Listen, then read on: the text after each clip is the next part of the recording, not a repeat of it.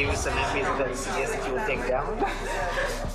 In the first series of The Lobby, Al Jazeera's investigative unit exposed the role of pro-Israel operatives in Britain. The headlines at 11 o'clock. Israel's ambassador to the UK has apologised after a senior diplomat was caught on camera saying he wanted to take down the Foreign Office Minister, Sir Alan Duncan. Sir Alan Duncan, who's a strong critic of Jewish settlements. An undercover reporter for Al Jazeera doing an investigation into Britain's relationship with Israel. This investigation exposes a covert Israeli campaign to influence British policy.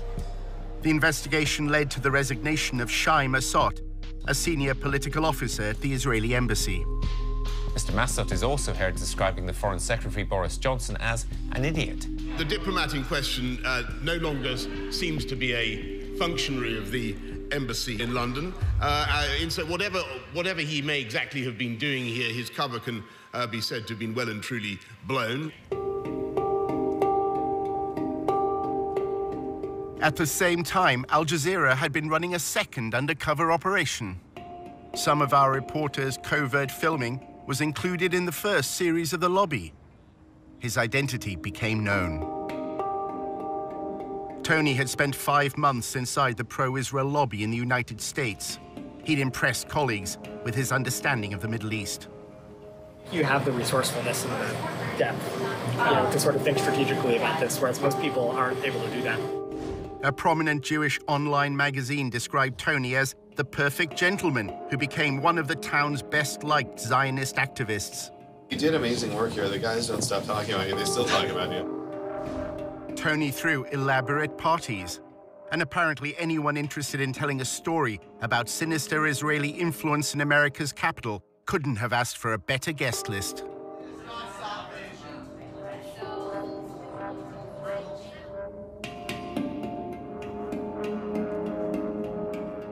In the new edition of The Lobby, we investigate the role of pro-Israel advocacy groups in this country in the first of a 4-part series, how the lobby is being drawn into Israel's covert campaign to spy on American citizens.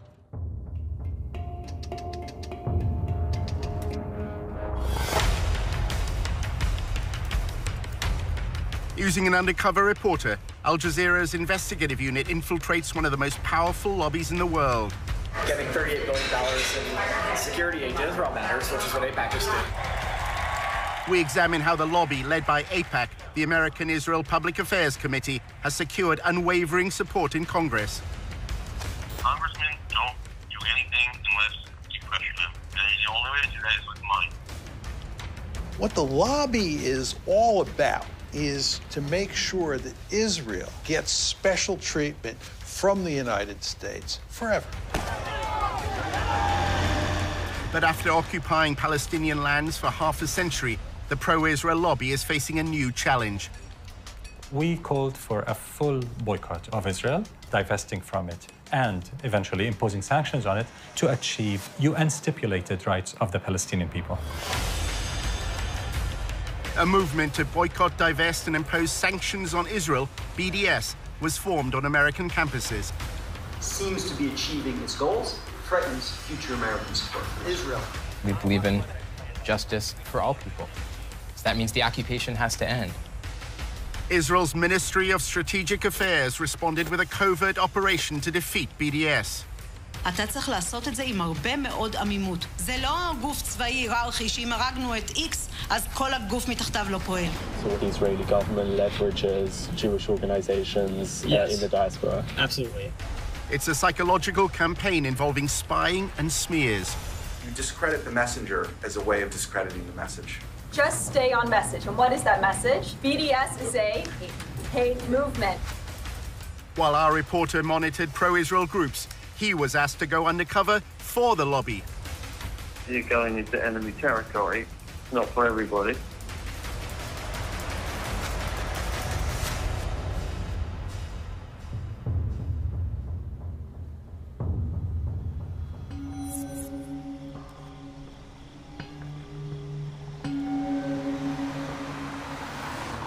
We are a different government working on foreign soil, and we have to be very, very cautious. We have 3 different sub-campaigns which are very, very sensitive. regarding data gathering, information analysis, working on activist organization, money trail. This is something that only a country with its resources can do the best.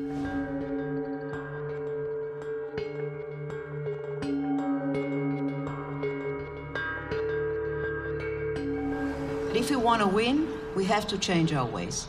We have to think differently. And this is waging a holistic campaign against the other side. Take him out of his comfort zone. Make him be on the defensive. Israel is involved in a secretive influence campaign whose aim is to discredit its challengers in the West. In the Air Force, when you want to win, you have to have aerial superiority. If you want to win a campaign, you must have information superiority. And this is exactly the added value Israel capabilities, technological and otherwise, we can bring to the game, and we are working on that very hard. In the United States, the lobby is working with Israel to spy on American citizens. We're giving them data. For example, one day, Sima's deputy sending me a photo, just a photo in WhatsApp. It's written, boycott Israel on a billboard.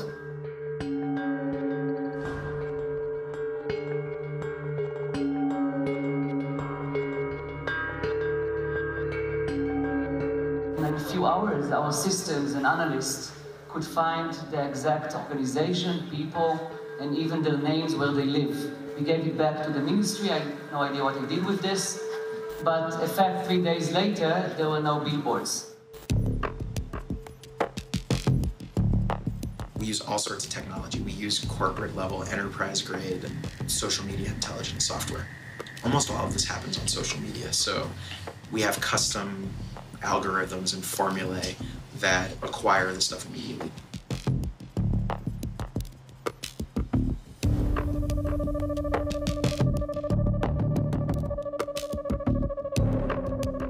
In terms of like information sharing, we did add the Ministry of Strategic Affairs to our operations and intelligence brief, which kind of goes back to how do we get information about what's going on in American college campuses.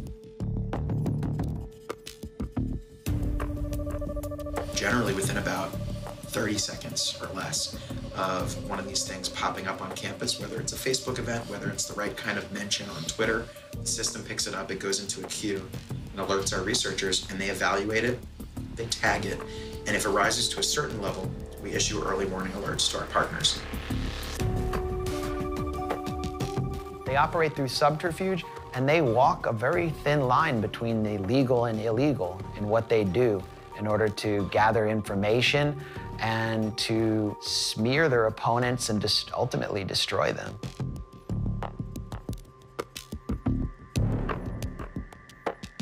In order to understand how the pro-Israel lobby operates, you have to literally be a fly on the wall. If you can't obtain information publicly, you should try to get into the room through other means.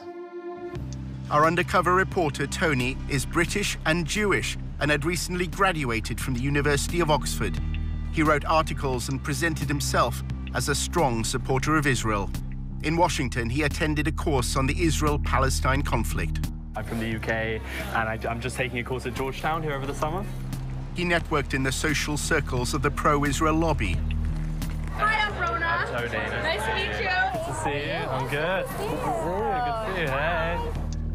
After building his profile, Tony was accepted on a training course in pro-Israel advocacy. Welcome to Fuel for Truth DC's second boot camp. Congratulations, everyone, to being accepted. What we're going to do right now is just kind of like introduce ourselves. I'm Daniel. After undergrad, I served in the IDF and the paratroopers for 2 years and worked at APAC for a year. One session criticized the UN agency that provides aid for Palestinians. Children are taught in UNRWA Palestinian schools to hate Jews. Another lecture dealt with the international media. Confronting media bias. During the last war, a lot of times videos are circulating of bombed areas or victims, and a lot of it's from Syria, from Iraq 10 years ago, all this stuff. In role-play workshops, they were instructed how to respond to criticism of Israel. Can I have a volunteer?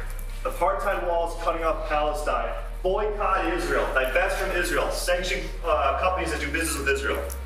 it's kind of odd to call it a wall, given that like 90% of it is fence. This is a photo. I see a wall. Why can't Israel do more to help, Tony? Our undercover reporter played the role of pro-Israel advocate.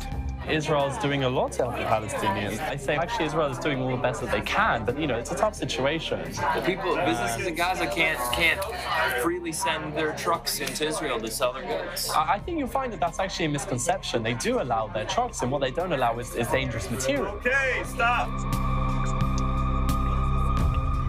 After the course, Tony was accepted as a volunteer at a pro-Israel communications group called the Israel Project. It's Tony Kleinfeld. Kleinfeld. Like Seinfeld, but with a K. The Israel Project, known as TIP, describes itself on its promotional videos as a strategic communications group. At TIP, we believe we've found the answer. Israel's enemies have left the battlefield of the Middle East and are now fighting on the battlefield of public opinion. What you have with regard to the United States and Israel is a special relationship that is unprecedented in recorded history. Not simply that the United States gives Israel a tremendous amount of economic aid and diplomatic protection, it gives that aid and protection no matter what, right? It's not conditional. And the Israel Project will go to enormous lengths to achieve that end.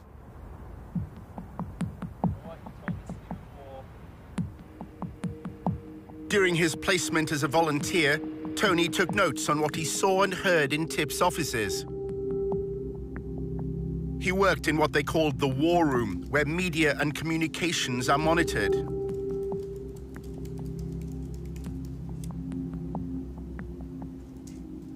Staff described having contacts at numerous media organizations. Their primary means of influence is by forging friendships with reporters.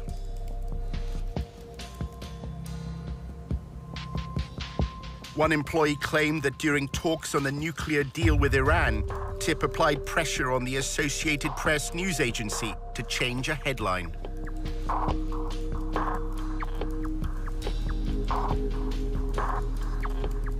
Tony read the Israel Project's annual report, which described TIP's mission as building an echo chamber for pro-Israel information. That means using the media to amplify and repeat TIP's messages, as well as what the report describes as neutralizing undesired narratives. Tony saw one document which claimed that the echo chamber was within their grasp. Weeks before he started, Tony discussed with a senior manager how TIP deals with the media. There are things that you know, that you do loudly. A lot of them are things you do behind the scenes.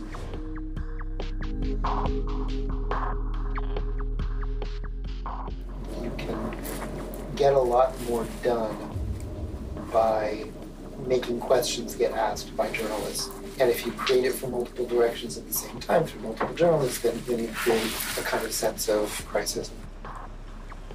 We develop relationships, a lot of alcohol, to get them to trust us.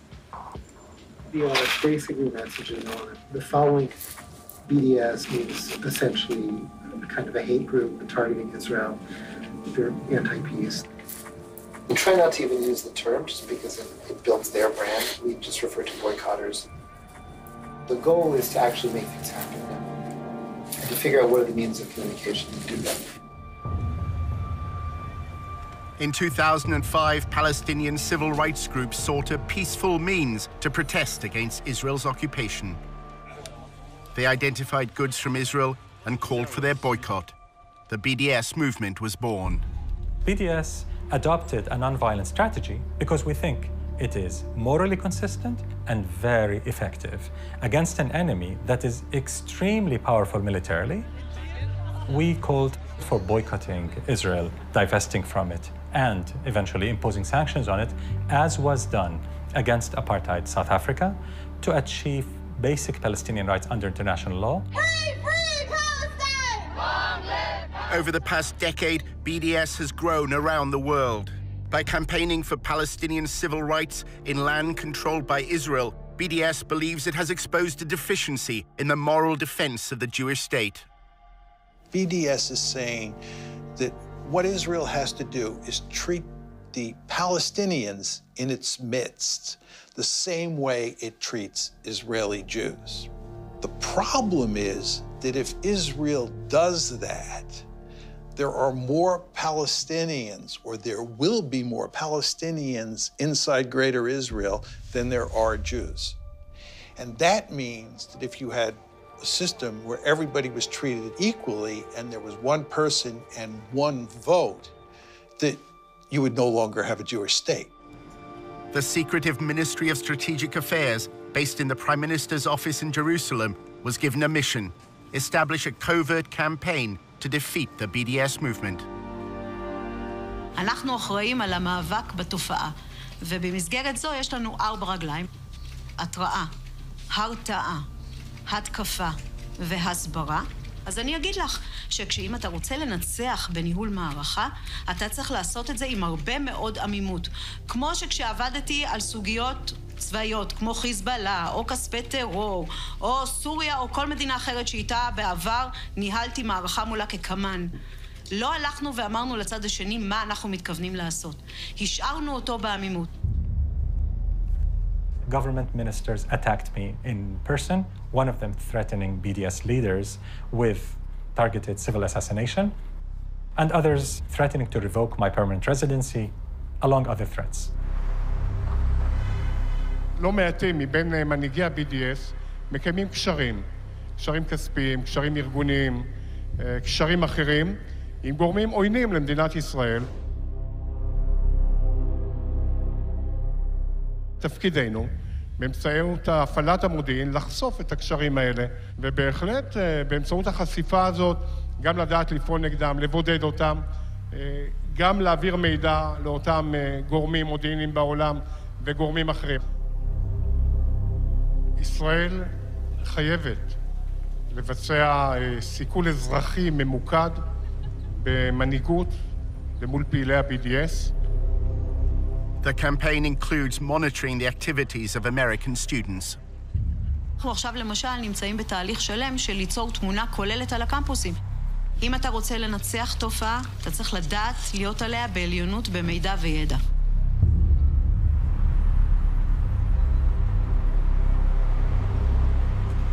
Our investigation into the role of the Israeli state at US campuses led Tony to an employee at the embassy in Washington. She's American, and her job is to analyze BDS activity for the Israeli government. So, nobody really knows what we're doing, but mainly it's been a lot of, research, monitoring BDS things and reporting it back to the Ministry of Foreign Affairs and, making sure everyone knows what's going on.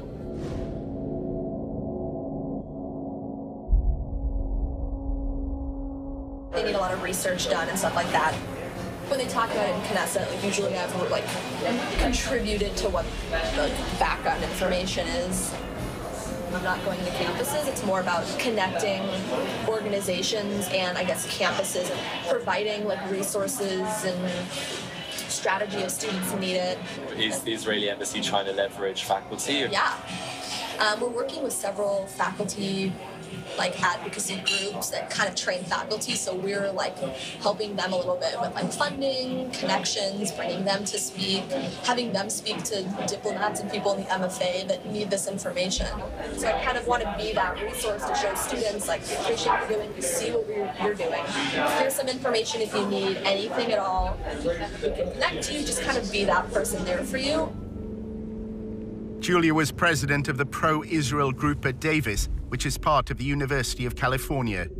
Davis began as a center for agricultural studies, and its students are known as Aggies. I came to UC Davis, which had a reputation of being a really pro-Israel. Now it's the top 5 most anti-Israel schools in the U.S. Why is that? Because of everything that happened in the last few years. It was just particularly bad. And there's a huge Muslim population in Sacramento, which is right next to Davis. The growing support for the BDS movement in Davis and the lobby's response to it is part of a narrative that's unfolding across America's campuses. Students for Justice in Palestine, or SJP, brought a divestment motion before the Student Senate. I was very, very nervous. The entire room was filled. I think we had about 600 students and people from the community coming in to witness this vote. I am here today because, quite frankly, I am ashamed. I am ashamed of my university for supporting apartheid genocide of my people in Palestine. I ended the speech with something along the lines of being on the right side of history and for the university to end its unethical ties with these corporations who were doing brutal things to Palestinians. We knew they were going to win because our entire student senate was all pro-BDS, and they ran for that purpose and won for that purpose, and we've been pushed out of student government for months. Good evening. My name is Julia Rivkin, and I'm the president of Aggies for Israel. Students streamed the hearing online. The pro-Israel group also filmed it with another purpose in mind. Their videos would play a key part in the story that was to unfold in the days ahead. I was waiting to see what she would say. I was waiting for a blow to come my way, and that blow sure came. We have been ignored and disrespected year after year, but we have never been silenced. We are a beacon of peace and inclusion on a campus plagued by anti-Semitism. The talking points were that the resolution was anti-Semitic, that it was divisive. If it's divisive in the fact that you either support human rights or you don't, then so be it. The intolerance that spawned this resolution is the same kind of intolerance that has spawned anti-Semitic movements throughout history. The entire thing looked very rehearsed, very, very aggressive, almost comically so. Julia and her pro-Israel allies had already decided that they didn't want a debate. At 4 a.m. the night before, me and my team were like, you're going to lead the walkout. And I was like, okay.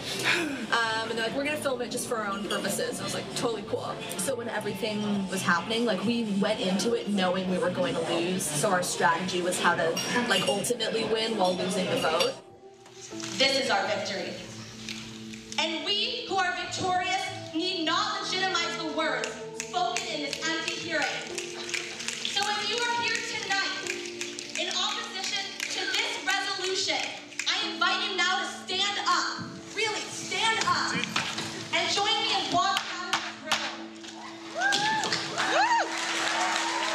That was a wowing moment. To have them just stand up, everyone just kind of was like, what's going on? It was very shocking. As they were leaving, it was just a very big rush of relief to not have that tension, those bad vibes in the room. And so we started cheering, actually, and it was a great moment. If you're standing in the back, it looks like some seats have opened up. But the passing of the BDS motion proved to be just the beginning of a bigger story. In part 2, how the lobby worked to undermine the student decision. Those swastikas, who did them? We don't even know.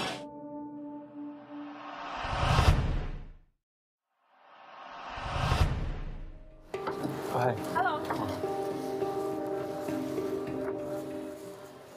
Nice to meet you. Nice to meet you too. Our undercover reporter was meeting an employee of the Israeli embassy in Washington.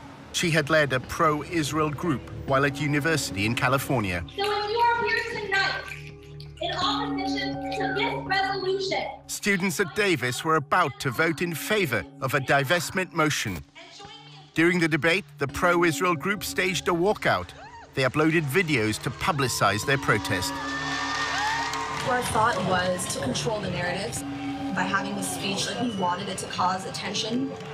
We wanted everyone to see us walking out to show that this doesn't represent us, or shit about this. So that's how we kind of formulated it.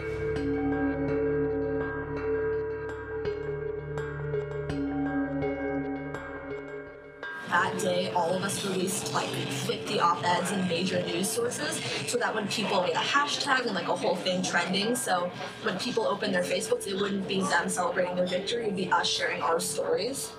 Once it blew up, then random people, the Huffington Post contacted me and was like, do you have anything to say? And I was like, conveniently, I wrote an op-ed 2 weeks ago just in case.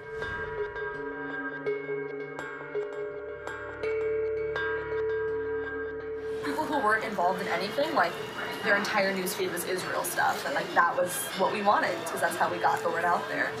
How do you delegitimize the other side? Delegitimizing them. Kind of through that lens of taking over and like making them sound crazy at their game. The student senator who's Muslim made a Facebook status saying like Israel will fall, like Sharia law is taking over Davis, like we love Hamas, like that kind of status. So that happened. We had been called terrorists and told that we were Hamas sympathizers, that we want to bring Sharia law to campus and things like that. Hi everyone, my name is Azka Fayaz. I'm a second-year political science major. Azka Fayaz was a committed BDS activist and claims that pro-Israel students repeatedly tried to link her to political violence.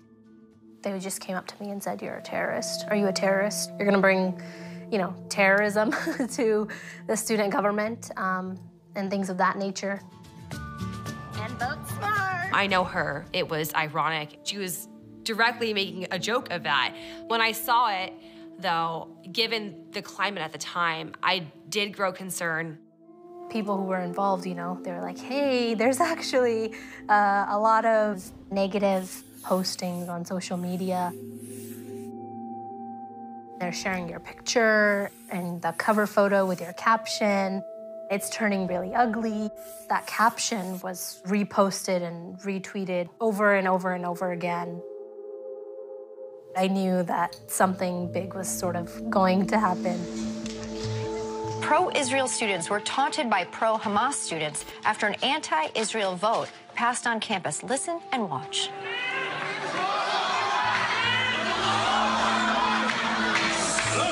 And right after the vote passed, a student senator posted this on Facebook. Hamas and Sharia law have taken over UC Davis, BRB crying over the resilience. I don't have the capacity to bring Sharia law to the University of California, Davis. I don't think any of us really do have the capacity. They wanted to try to make me look as evil and violent as possible. How can we use their words out of context in such a way that their victory doesn't seem so victorious anymore? Conveniently, like the divestment video just happened to do that. Like when they all started shouting Al-Akhbar as we were leaving, like that was really nice for us in a way because like we caught them just, doing what they're doing. And then it like went viral on YouTube. Anger and tension running high at the University of California Davis campus. What you just saw played out late last week as the Student Government Association voted on a resolution to boycott the Jewish state of Israel. They kept showing it over and over again. And then they just said that the Muslim students forced the pro-Israel students to leave the room. Reports say when the Israel supporters tried to object to this vote, the pro-Palestinian students you just saw tried to shout them down with cries of Al-Akhbar. I invite you now to stand up. Really, stand up.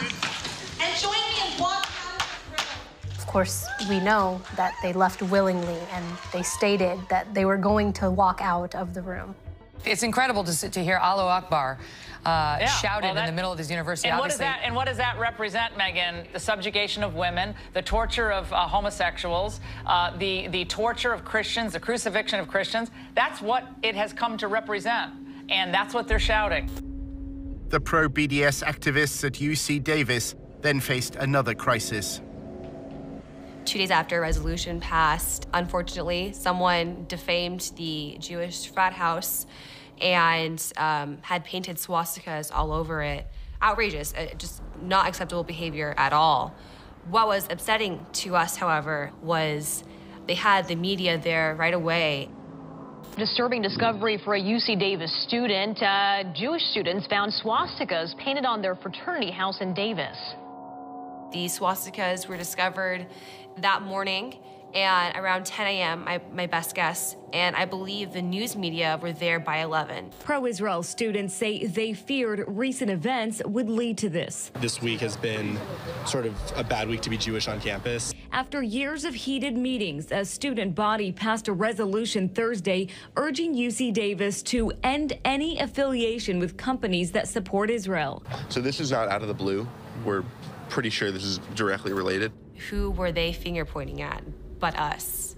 Us who were still on this high of finally getting this resolution passed, still in high spirits, just crushed us. Roseanne Barr tweeted, "All the Jews should leave Davis and the rest of the school should be nuked." It was a crazy time. A general flooding of Islamophobia by the media. And I was dealing with like news outlets and media, and it was like the day after there was some swastikas on campus, and it was like it all blew up and became a full-time job. Those swastikas, like who did them? We don't even know. I think it's just some like random like white supremacist type people who just came, did it, and left. We don't think it was students. That's pretty surprising because it was very clear from their behavior towards us and their attitudes towards us that we had done some heinous crime to them and that we deserved to pay for it.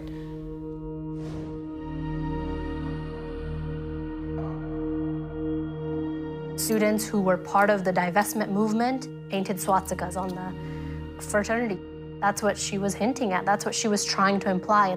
Why would we act against our interests and do that at a moment when we were, I guess, victorious? The fact that it was just so quickly tossed onto us as those who had done this, it was damaging. It was hugely damaging. That was kind of our strategy. A lot of it was media-based, which is like kind of my interest in media. And I would say that's like 99% of what it means to be successful. That happened. Then there was another swastika. It was just like every day something new was happening, and I had to... It was weird because they won. Yeah. So you'd think if they would win, why would they do Exactly. that? Yeah, it's interesting. So, well, that was kind of our whole strategy, is we knew they were going to win. Were you in touch with the embassy, or were you in touch with like any groups? Pretty much all of the groups. Not the embassy, I guess our consulate. As well as the Israeli consulate in San Francisco, Julia's anti-BDS campaign had the guidance of several pro-Israel lobby groups. Stand With Us helped us a little bit in terms of actual research on the speech. They gave us some like legal research type stuff. I'm always biased and want to work with AIPAC, so they kind of helped for like moral support. And David Project helped us a little bit. It was more help like gaining contacts in like the media world. I guess we needed money to pay for somebody to film the speech. Like we had a Davis Faculty for Israel group, and like they were hugely helpful to us. They would, you know, because some of them were retired lawyers, so they'd write legal documents for us. They knew the administration, they were tenured, they had pull.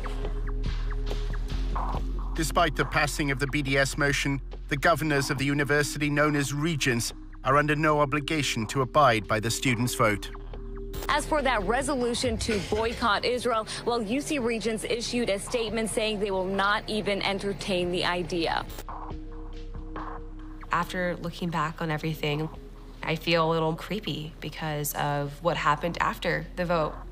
People that were affiliated with the group just were smeared and had to deal with these very personal crises of the world calling us terrorists and the world thinking that we were this spiteful hate group.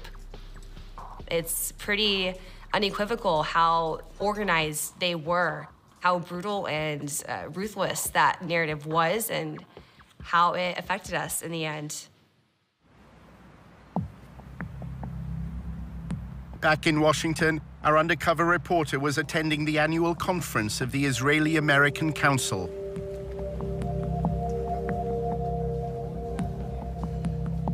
The IAC's role is to connect American Jews to Israel. This year, combating BDS was top of the agenda. I think we need to worry. The polling isn't good, and all of you probably know it. If you look at the polls, the younger you get on the demographic scales, the lower support for Israel is.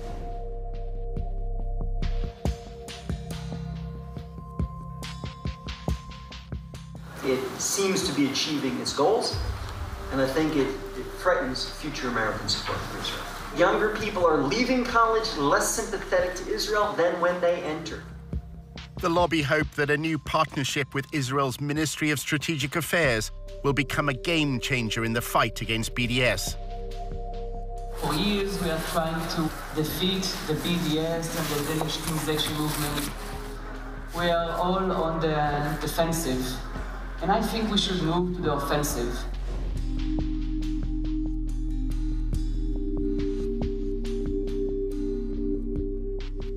Using especially cyber and internet tools to try and defeat this ugly movement. I'm really honored to present my partners here, Brigadier General Sima Vakangil, the Director General of the Ministry of Strategic Affairs. Sima, please.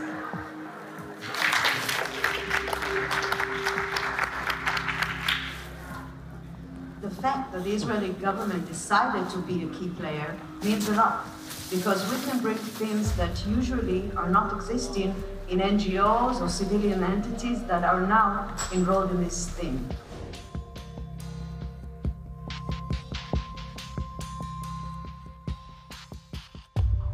The Israeli government can look at the bigger picture and actually create this coordination and cooperation. We are the only player inside the pro-Israeli network who can actually say that he's filling the gaps. The Israeli official described to members of the lobby the first phase of the covert war. Ambiguity is part of our guidelines. That's why I'm not going to say anything too much about each one of the legs. The first one is intel, intelligence, or data, or information.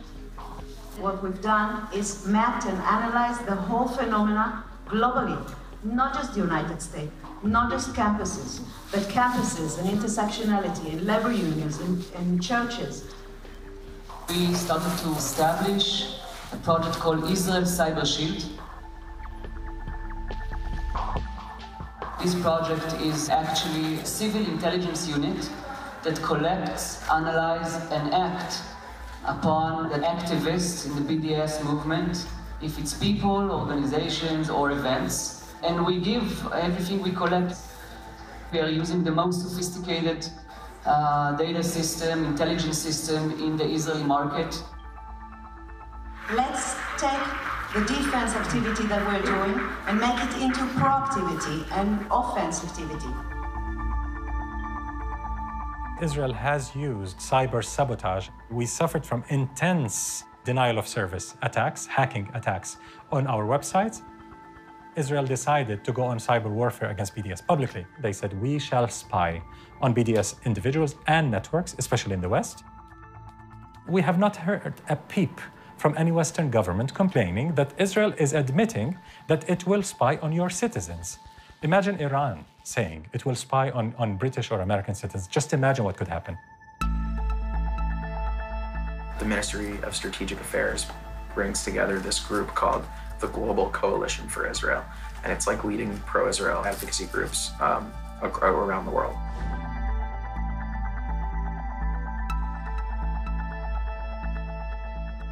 My view and the view of Israel's Ministry of Strategic Affairs, which we coordinate with sometimes, we communicate with sometimes, is like Europe is lost and it's basically over. And like they're turning a lot of attention now to the US because they feel we're on your path.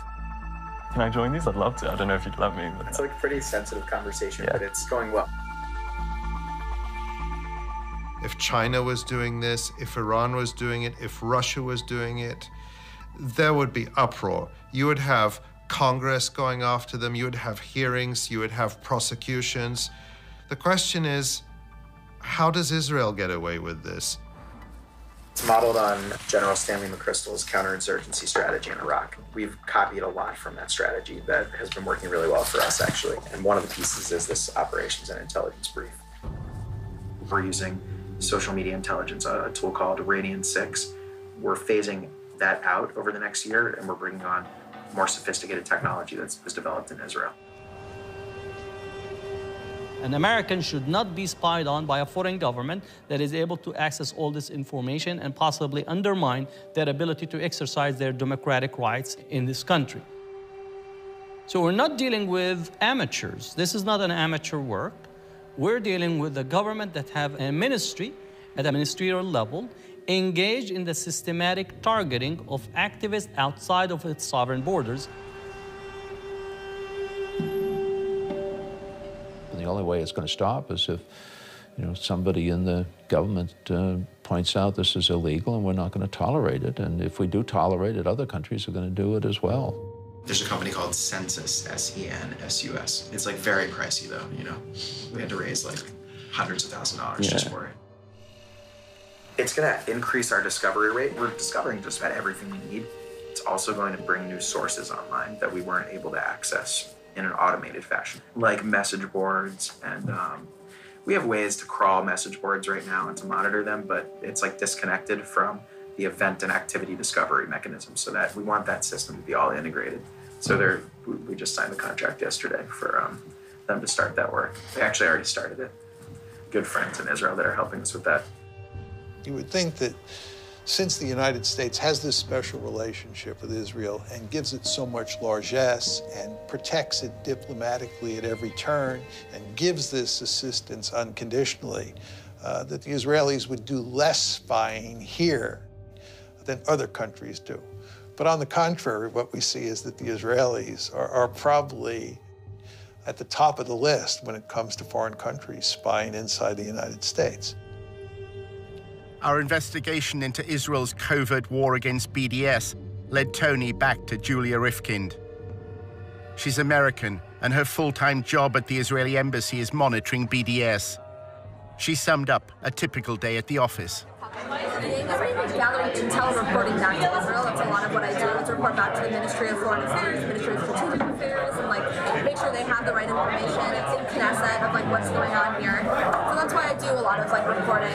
I talk to people from tons of organizations, just trying to get the information that I could to report back and kind of just talk through some of the issues with those people, see what their plan was, tell them maybe some ideas we've had, give them our support. Done behind the scenes way. Wow, it just looks like the state of Israel is employing little spies, and you can't take a breath without Israel hearing about it. Julia spoke about her former days as a student.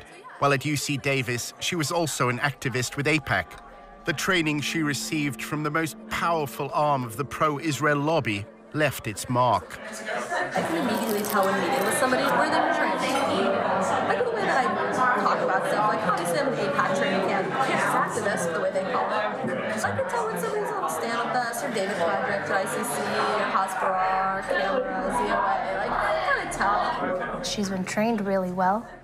She follows the commands that she has been given by these Israeli organizations, and she follows it really well. I pretty much, all my friends work at AIPAC, all of them. So whenever we have events at the embassy, and there's we should invite AIPAC people, it's a joke that obviously I'm gonna be the one to write all the emails down. So whenever they're we have to submit names and lists for events, mine's 15 names and 14 of them are AIPAC. AIPAC encourages the students it trains to conceal any affiliation. When you're lobbying on behalf of AIPAC, you don't say AIPAC. You say I'm a pro-Israel student from UC Davis. And when you're meeting with students on campus, I would never say I am the AIPAC campus rep. I say my name's Julia and I'm a pro-Israel student. You don't need the title, you don't need the organization. AIPAC's involvement in student council elections is also kept secret. AIPAC attracts the more political students who are more interested in lobbying. We had campaigns and stuff like that. We dealt with student elections, very behind the scenes. They actually were found to have put cameras in the rooms where there were meetings going on. I liked meeting outside, where there are no rooms and there are no possible cameras under the chairs or wherever they may have put them. I have several weird Facebooks. I have my fake Facebook that I follow all the SJP accounts. I have some fake name. My name is Jay Bernard or something. So it just sounds like an old white guy, which is the plan. I joined all these groups. A lot of people haven't added me. I mainly just wanted to see on the newsfeed what kind of articles they were sharing, just to kind of see what their internal dialogue was. Every single event that I put on, you would have these pro-Israel groups coming out before our guests even got there with their cameras, videotaping. Julia has no contact with her handlers in Israel. She writes her intelligence briefs and awaits their instructions. I write write a report that I give to my boss, who translates it. It's really weird. We don't like talk to them on the phone or like email or whatever. There's like a special like server that's like really secure that I don't have access to because I'm an American. You have to have like clearance to access the server. It's called cables. It's not even necessarily in Hebrew. It's like literally cables. I've seen it. It looks really bizarre. So I write reports that my boss translates into the cables and sends them, and then they'll send something back, and he'll translate it and tell me what I need to do. If she believes it's spying on activists to suppress a free speech movement, then, you know, peace be to her. And I hope she feels good sleeping at night being on that side of things. We're a group of student activists advocating for Palestinian human rights. And to think that we're so upsetting and threatening to a state is pretty awe-striking to me. Creepy, but also, I guess, makes me more proud of the work I did. It's nice kind of seeing what they're talking about. What do they say? They don't talk about like our side at all, which is disappointing because it would be like nice to do the drama. But it's mainly them sharing their like videos, their like AJ Plus videos on Al Jazeera. What do you think about Al Jazeera? It sucks because they have a lot of interesting like liberal videos, which I'm like, wow, like that's amazing to hear about that human rights issue, and about that like sexism situation or whatever. And they'll show like why Israel is an apartheid state. And you're like, ooh, like not anymore. So that's what's annoying is that it gets, you know, tied to all those causes. It's hard to be liberal.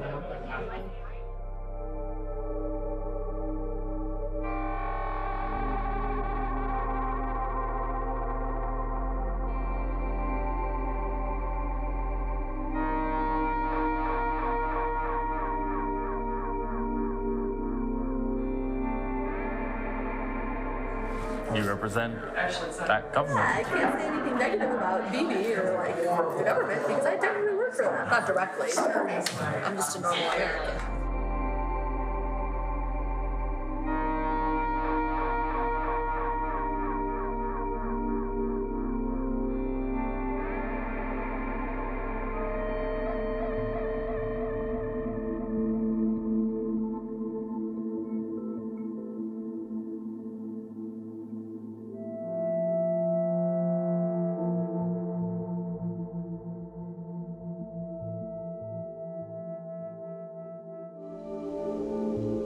In episode 2, Tony discovers how the lobby raises funds for congressmen. Basically, they hand them an envelope with 20 credit card numbers. For all the like legal reasons, it's just people pool their money. Handing over $250,000. That buys a lawmaker. And how a row over anti-Semitism swept through the University of Tennessee. You have to show that they're racist hate groups and to consistently portray them that way.